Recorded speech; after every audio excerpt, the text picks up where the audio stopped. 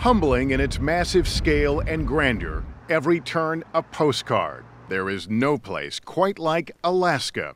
But tonight, scientists are warning this rugged beauty belies a troubling reality. Alaska is melting. This summer, forest fires scorched more than 2.5 million acres. Anchorage hit 90 degrees for the first time.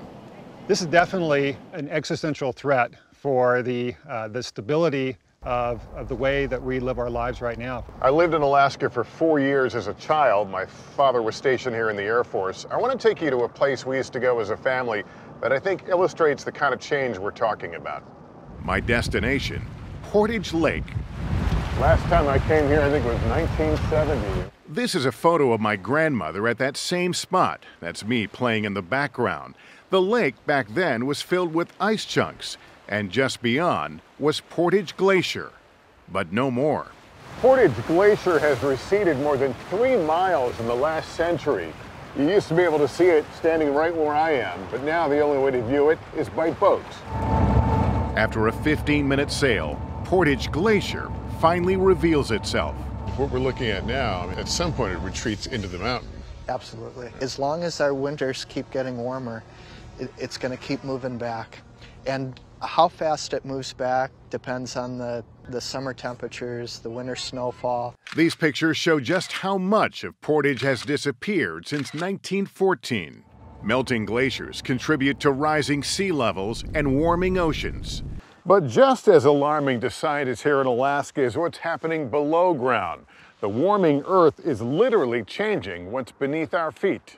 For most of Alaska, that would be permafrost, a frozen layer of Earth made up of soil and gravel. The permafrost is thawing, raising concerns the release of carbon dioxide and methane could lead to even more warming.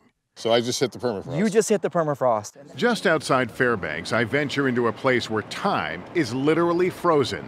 The Army Corps of Engineers permafrost tunnels, where 40,000 years of Earth's history are studied. Ice, ancient grass, even woolly mammoth bones. Is that a bone there? Yeah, good eye. That's a mammoth bone. People love mammoths. This is a steppe bison horn right here. I see the horn right there. Yep. The tunnels, originally built in the 60s to study underground construction. Just kind of neat to feel how cold it is. Yeah, It feels cold, That's huh? solid ice. Yep. Now, that melting permafrost is heaving roads and sinking houses as temperatures rise. Is it happening at a more rapid pace? It's been a very long, steady warming, but the last 20 or 30 years in this area, that rate of warming has increased quite a bit. The Alaska of my childhood still remains largely untouched, yet alarm bells are ringing here. I showed you a picture of my grandmother standing on this lake. Will we ever see a picture like that again? We'll see it in the photo books. I thought about that picture of your grandmother and what inspired your family to take that picture that day. And it wasn't just that there was this pretty lake around us.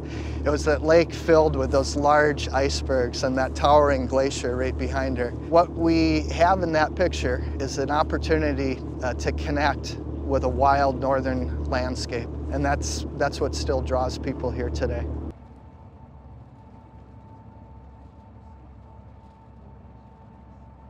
Hey NBC News fans, thanks for checking out our YouTube channel. Subscribe by clicking on that button down here and click on any of the videos over here to watch the latest interviews, show highlights, and digital exclusives. Thanks for watching.